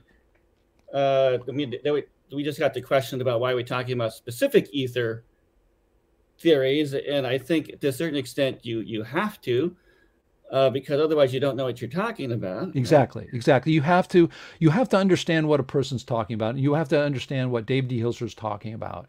And what I'm trying to do is, if I take 1,000 scientists and say what would be luminous or ether and light being a medium through it, they would look at this diagram that I have here and say, yep, that's it.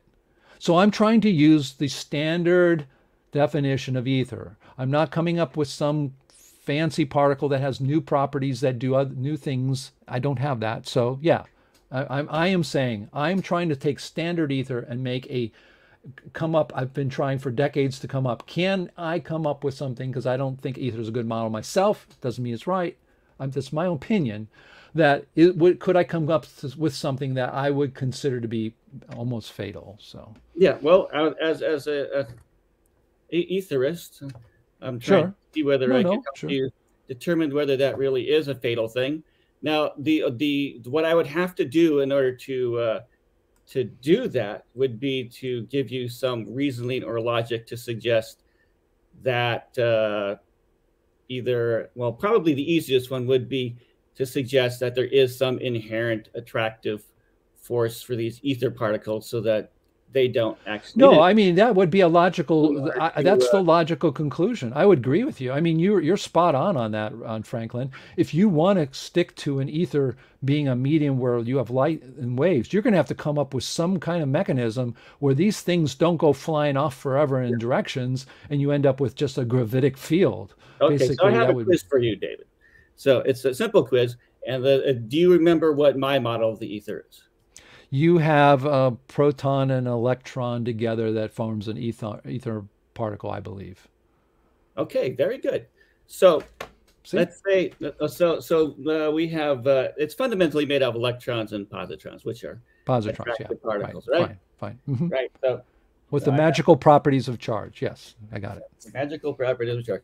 But, assuming we have these things, right, then what would happen if you brought another one of these things next to it?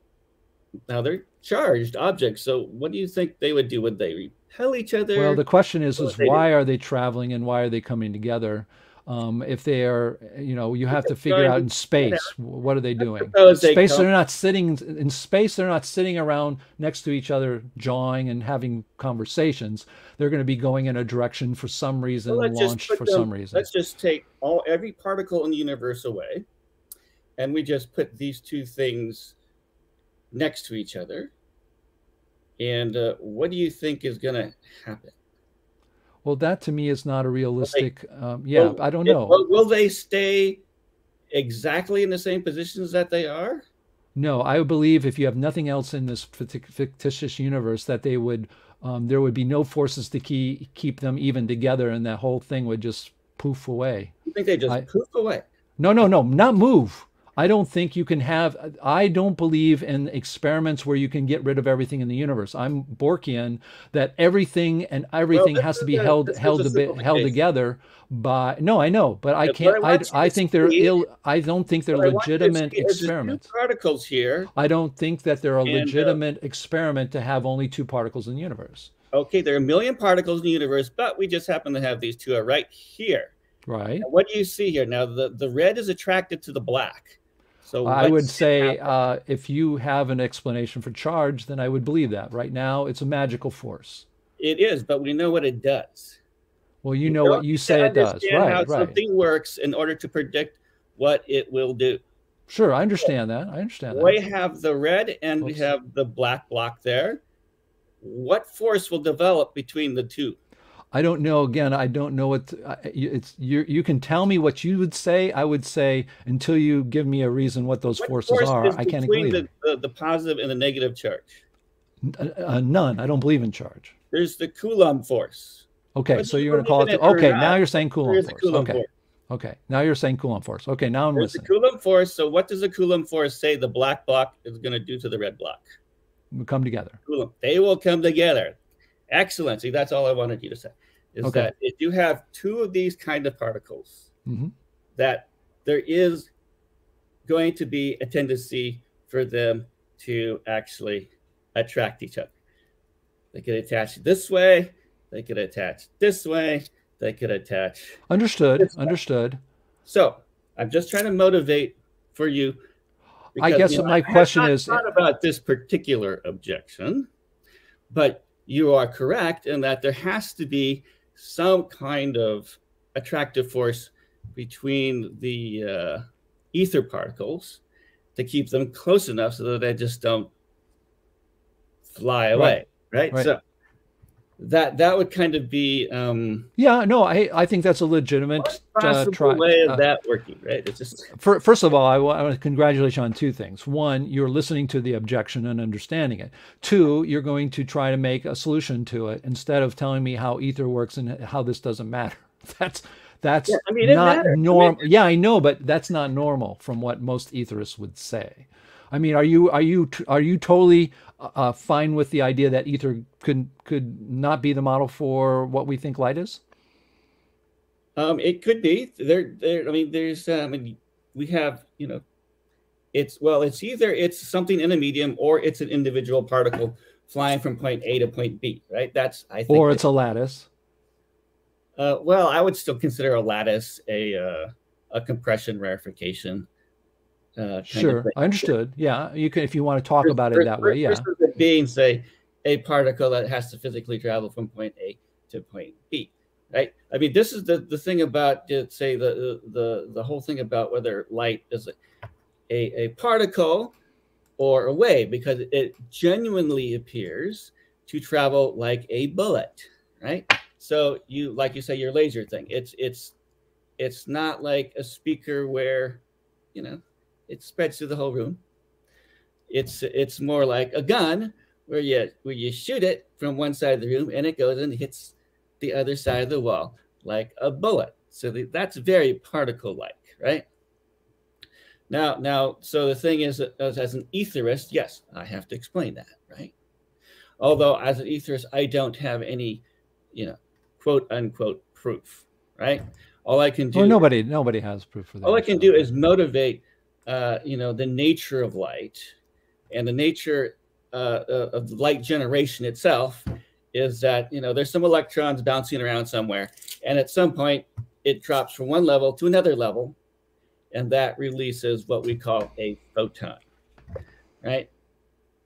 And the thing about these photons is that they are a wave. You know, I think I had a talk about this where I discussed that light travels like a pencil. That if you were to look at what the shape of the actual light wave is, that you would see that it has a finite length, it has a finite width, and it travels as a packet. It's a wave packet. I think in physics they call it maybe a soliton. Perhaps it's as much. It's like you took a rope and you just jerked it once. It's just like one. So you're now discussing your Aether model, right? Yeah. Well, I'm trying to motivate. Why is it that you know the light say well, this is your objection. You know, how does the laser travel thing? Right. Which right. is that the thing is that if the ether is this, you know, jam-packed, you know, bunch of positive, negative charges like that, I would say that acts a lot like a Newton's cradle, where you put the energy through one side, it goes through the other particles, and then just immediately shoots the other one out. That you see, that is a wave, but it's traveling exactly like a particle in that it's going in a straight line. It's not dispersing. I'm curious. Can you describe my father's model for light? Well, it isn't your model that that you have particles being emitted in groups, and that you get the what we detect, I say, the wavefront as the impinging of the of those sets of particles. Is that yes? Yeah, very correct. Yes. I think, you know, I've heard of that. You know, other people. I've never heard it anybody else. If you can find them, let me know, because I've heard people claim to say that they knew. One person said Rodin said something about that. There's the guy who swears every other word, who's the that I know interact with, who that guy. But it's a different model. It's a different model. No, it's a different model. He says it's the same. It's not. And he said that only after we talked about what we had. So no, that's not true either. But Yeah, regardless. It's most important that you understand what that kind of model is. Okay, because to me, I think the thing that came up that was so amazing about my father's model, it's not mine, of light, was that it addressed one thing we all forgot about with light. It's got a frequency. In frequency requires more than one. That's all his model is about. Frequency requires more than one thing. You can't have a frequency occur with one thing coming. You can't have, oh, the frequency of flights in this airport is this one airplane that arrived on January 7th, 1947, and there was never a plane. You can't give a frequency to one thing. You have to have more than one thing for a frequency. And I think that's what was so, I would describe, my father's his solution to what light is. But I think, first of all, discussion about what frequency is, and it's like frequency is a something over time, something over time, and the frequency at which you throw the rocks at the wall determine the frequency. Is what. So, although one of the consequences that means that the frequency you get, it's a bang, right? It doesn't really have a shape, right? If you were to put it on an oscilloscope, it would look like, I don't know, like a square wave, or, But so I did an experiment to try and determine, well, is frequency like coming out of radio transmitter? Is that really just pulses, right? And that the pulses are all the same. And that, right? Would you agree? I mean, if radio. Well, I mean, we're writing my dad's writing a book on what we consider to be a physical model for electronic circuits, light, gravity, the magnetism, the whole thing. So yeah, we have a pretty detailed description of what we think's going on. But again, it's just our model. So, okay. Well, anyway. I just said this is an interesting experiment that I did. So, I made the prediction that if that were true, then if I have a radio transmitter, and I should be able to put in any input signal, square wave, sine wave, triangle wave, shouldn't matter, because if the radio receiver is over there and only receiving the hits from the throwing of the rocks, then it shouldn't matter. It should be received exactly the same way.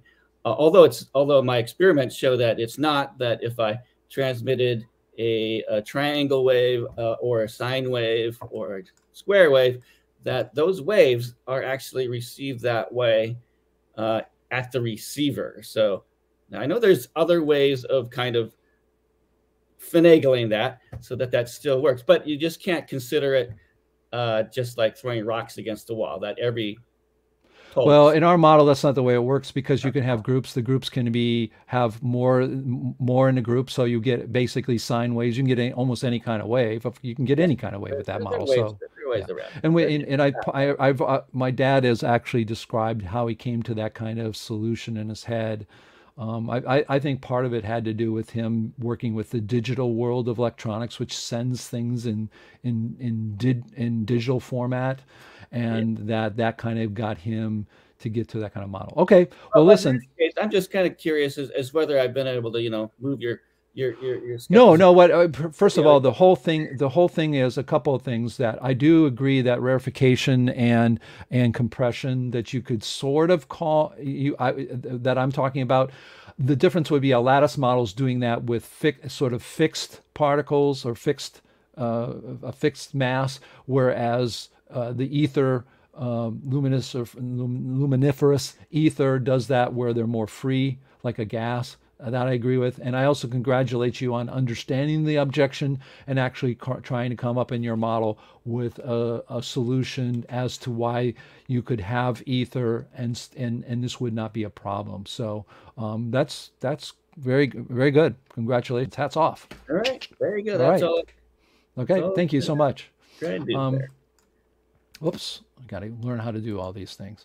We have James Keene. Are you there? You'd like to come on and make some comments or something? Yeah, I do want to see here, Richard Jess, the problem with a material ether is, does it have a location? Is it moving? If not, if so, where, with respect to what? Yeah, these are very good questions. I agree. Before I get to you, James, I just wanted to bring this up. So Richard Jess, I agree with you. I have the same notion. If you do have ether, even as Franklin would say, which would be help solve this, that somehow it would sort of stay together, it's staying together in reference to what? Is it all moving with us? Are there other things? It's a darn good question. And I'm not saying I have any answers or objections or whatever to it. But if you do have an ether, you do have that. Whereas again, if you have models that are just traveling particles that flow in directions, yes, they do collide, but they don't really form some type of medium. You don't have that, how do you say, local framework problem. And I think ether will have that, and it's inherent. So I think that's a good observation. All right. Yes, James. Hey, James, how are you? I'm fine. Hello. I just have a brief question, which may be a little bit, or suggestion, Sure. which may be a little bit off topic, although you did mention your father's experiments with the resistors. Right. And I watched those sessions recently in this forum. My suggestion or query is, I would like to see a statistical analysis of how your data or his data is different, significantly different from the voltage divider model, for example. In the standard model is you get certain like you've got two resistors in with the current going through, and you can measure between them, and the voltage divider model. What I didn't see in those presentations was what that model would predict and what the data is that you got, and is it statistically different than what the standard model there of I guess would be. No, very good question, and I just want to get a quick clarification from you. When Yes, you're sir. talking about model, it's more of empirical equations that are used in electronics. Exactly. Yes. Okay. Yes. Okay. That Because what the difference is, like, for example, if I got 12 volts running through two 1K resistors in series, and they're both exactly 1K, I should get at the middle point between the resistors the voltage division of 6 volts. So your father made the different. I think yes, right. And I think the only thing I can say, and don't quote me on this, because this question really needs to go to him, because this is his expertise, Right, even in yeah. our model. But Understood. from what I do know is that current is expected to be the same around the entire circuit, and our model shows it's not. It's different, not by much. In fact, we had to buy a voltmeter that went to 7 digits, 0.000001, to be able to see it.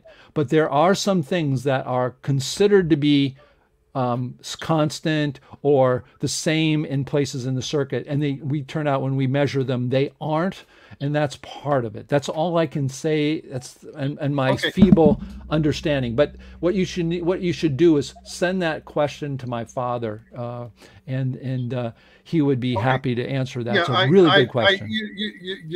That would be supplemental to the data you already present. Right. Or that he already presents, so that the traditional guy like me that uses this voltage division equation, right, I get this answer, but your data is that answer, and there's but I will say that that's what I'd like to see. The two things, no, they're not significant normally. Yeah, they're not significant normally, right? They're pretty small, the differences. The other thing, too, is we can give a physicality, a physical reason for the transitional states of transistors, of resistors, of capacitors, and we can give a physical explanation for those. That's sort of our goal. And that is, what would be a possible physical explanation instead of holes and electrons moving at meters a second and holes moving in contrary direction. So, but no, you're right. And again, I would say that they're not, how do you say, significant differences. They're small differences, but they could be significant as we get smaller, and we don't know. The absolute size of the difference is not the key question. Are they statistically significantly different? Like, how many standard deviations? Right. Right. If If my father's your having model is predicting something different than the standard voltage division equation. Yes. You have to demonstrate that to people like, Right, we have it Damil, in the book. We that- have it in the book, and they're demonstrated, and the numbers are there. So yeah. Okay, So thank you. what will happen is you can talk with my dad, and he will be much better to answer those questions than me. So Okay, thank you, but sir. very good questions, also. Thank you. Thank you. Okay, and about Ether, did you have any comments about Ether and the idea of containment or not, or was that just not something that was? Well, some of the listeners here may know that I don't believe in continuous space or even continuous time. Okay. So all of the discussion is based upon the assumption of what I call the mother theory, is that space is continuous. And so, in other words, I'm in a different ballpark. Mhm. I believe that space is not continuous. Got that you. It has a discrete structure, which Sure. is a whole different avenue. And Sure. so I'm neutral on the comments that were made Gotcha. today because it's No, based I on understand. the assumption of continuous space. Right. I understand. So, I mean, it is, I got you. So you have a different type of concept and model for really what's going on all of this. So it's not something interesting to you. Yeah, I mean, I'm not an etherist, so I'm not too worried about it. I was just trying to figure out why I didn't like that as a model. Was there something I could find that could finally squash it so I don't myself think about it? But that's totally, I understood. In fact, I've got a book back here from a Canadian guy who talked about time and not being discrete. And he got that from Not being discrete or yes, being discrete? not being discrete, right here. Not being continuous, in other words. Okay. Well, And the title suggests discontinuity. Yes. So anyways, I'm lucky enough in that sense to have people who know that I love to look at different ideas, that they'll send me their stuff. So I'm very privileged with that. I'm very happy to Well, get thank you those and for read them. today's presentation. I enjoyed it a lot. Oh, well, thank you very much. Thank you. I know Taiwan Cricket is in our, you can come on and talk, or you can, let's see if we can put some things out. How come it's found when magnitude holds the dialectical component? Let's see. I'm just trying to see if I can see some comments here. Oh, I got to get you down there. I'm sorry. What are we doing on time here? Because it's we got 15 minutes left. May differ between the velocity, acceleration, and so on. So time is similar to an angle swept out of a trajectory, not a dimension. Yeah, time is not a dimension. That just doesn't make sense. We talked about time. Who talked about time was Nick Percival. If you haven't seen those folks, you should take a look at his 3 lecture series we had here. Absolutely fascinating. If you loved the idea about thinking about time and stuff, go back and look at and watch those videos. Nick Percival on time just will get you really thinking. Oh, I do see Taiwan Cricket is there. Did you want to come on? Wave to me there. Would you like to come on and make some comments and whatever? Yes, okay, let's bring him on. Hello. Oops, I don't hear you. It seems like we got to get you. Do we hear you now? Is that better? Yes, very good. Hello, how are you? I really appreciate you coming on. The floor is yours. You can say what you would like to say. Sure thing. I made a private chat comment there. It says, yeah, I can't get those. one. Unfortunately, the only way I can get this stupid thing. It's one of the things I requested that StreamYard do. Can you please make it so we can put private, if people in the private chat want to have that displayed for everybody? I can do that if you want me to do it. What was your comment? Would you like me to put that out for people to see, or? I'll just read it. I'm not sure if it's Is it gravity is what we're looking for? Yeah, that one. Okay, So, I'll go ahead and post that in all, but you can read it still. I'll put it there. Okay. So I just said gravity is what they're looking for, like talking about people who talking about ether. So I think they shouldn't be looking for the ether. They should be looking for gravity. Sort of, we can't really explain that. So. Yeah, and I think it's interesting because I know a number of people, Nick Percival, for instance, who doesn't really think necessarily about ether or gravity.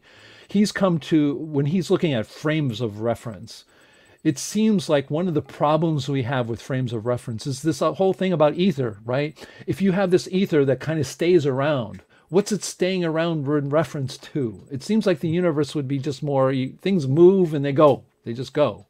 And so the gravitational field seems to be more of that kind of nature. It's just, it's everywhere and particles moving everywhere, and you don't have this problem of what is the how do you say, reference frame. People who have studied gravity, studied things that need like GPS or even time, and looking at that, and relativity, Michael Moore and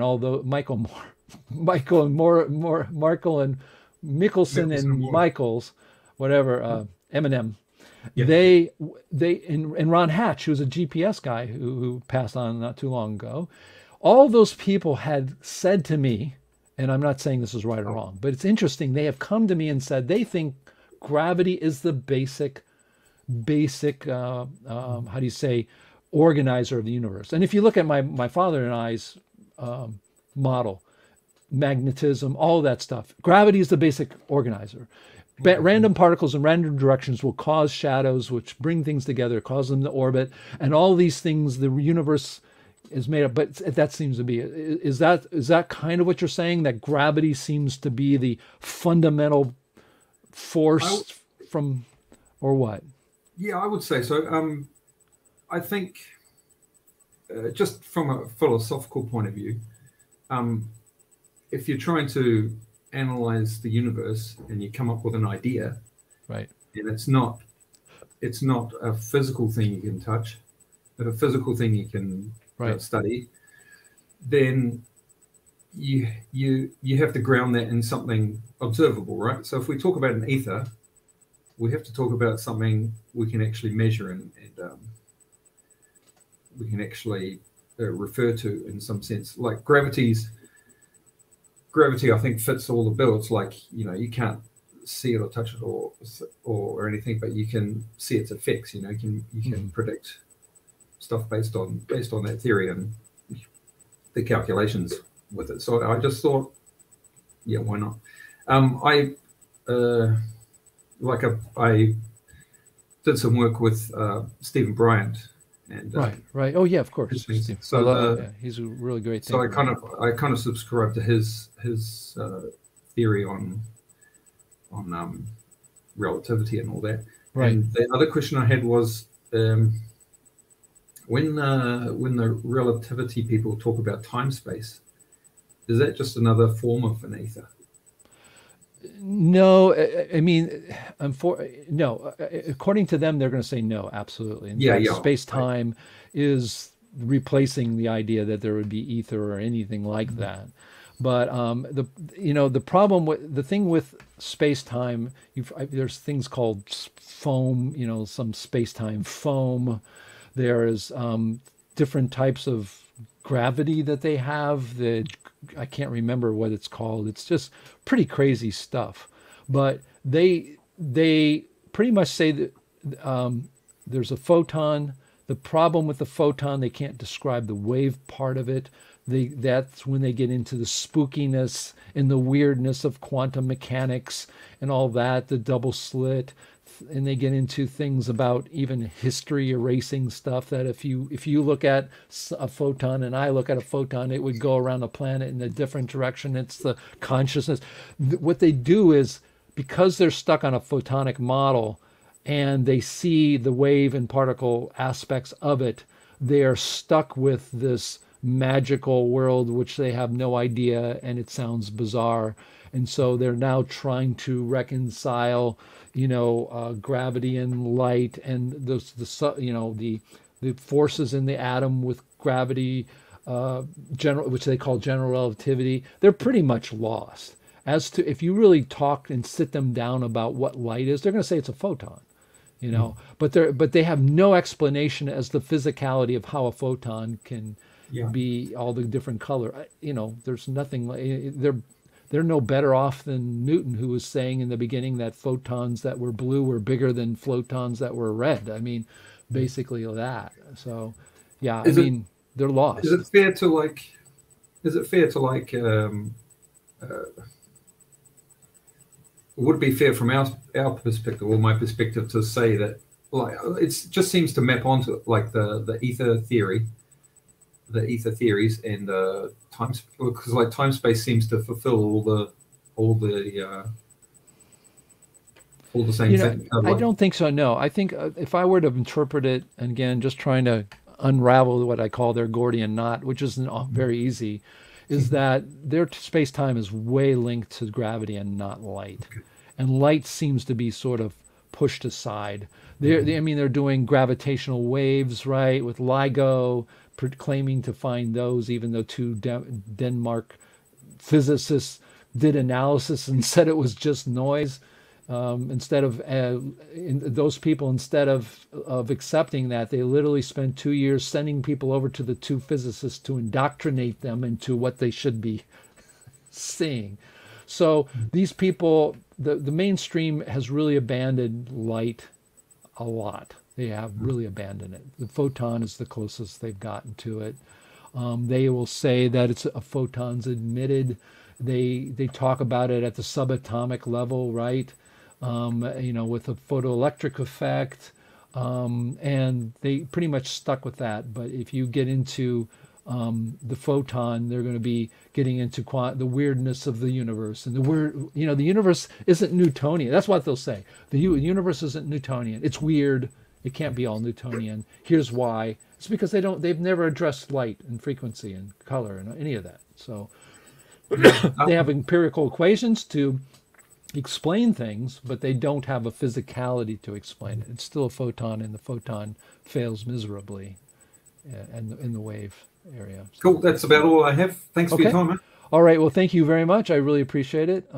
Anybody else, of course, can always come in the green room. We're coming up to 5 minutes till, but we got all kinds of people saying things about their models, and nothing emits light.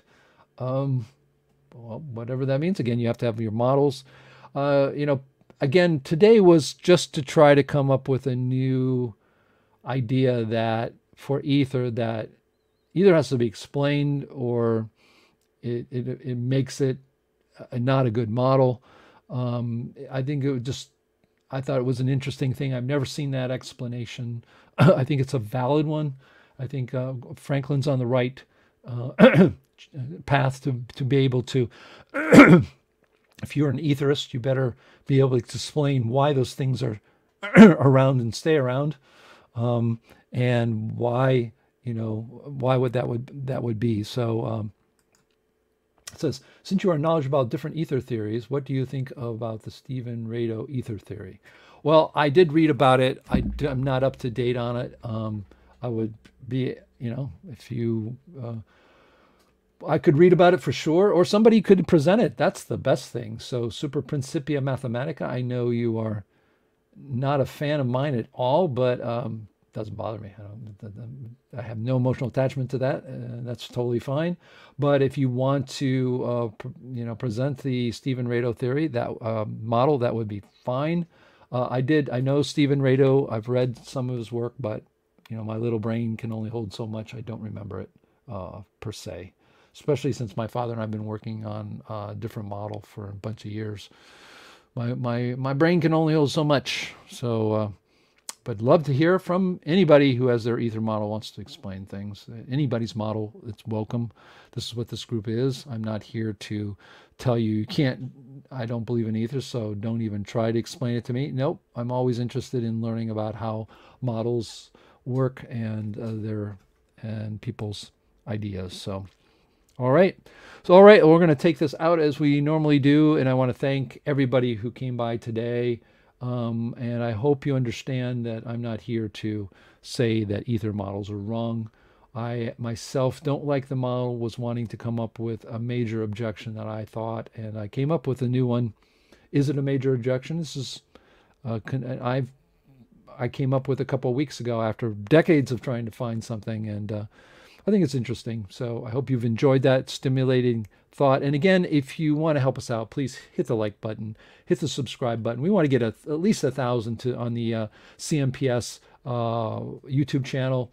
And Dissident Science, I want to thank all my listeners and all my subscribers for subscribing. We hope you enjoy this. I know Tao Lin and it will be doing some of his mandala drawings and listen to this. I want to shout out to you. I want to thank him for coming on. And again, if you have anybody who you think should be on that would be interesting to talk about, or if you want to come on and be one of the hosts here, you like this kind of stuff and like to talk about it and think you can do what I'm doing much better, which isn't that hard, folks.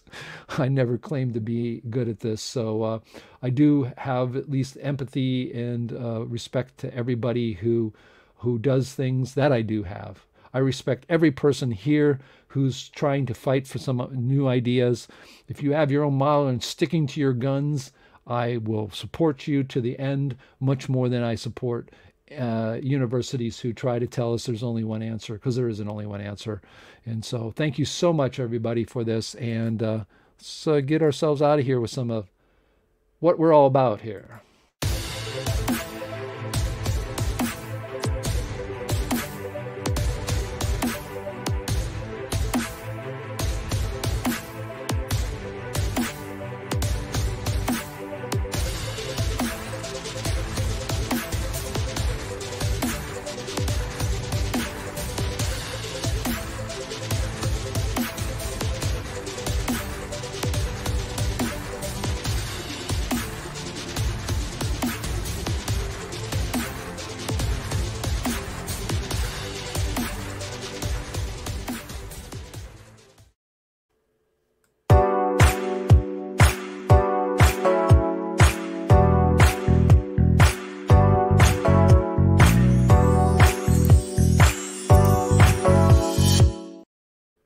Hey, I'm David de Hilster. Remember, I say, stay critical, stay thinking. I'm your science therapist trying to get you to the promised land to become a critical thinker, open up your minds, realize that everything we're told about science doesn't have to be true, and a lot of it isn't true, and that there are great people, great minds outside of mainstream moving science forward. That's the way it always has been, and that's what this show is about. Ciao for now.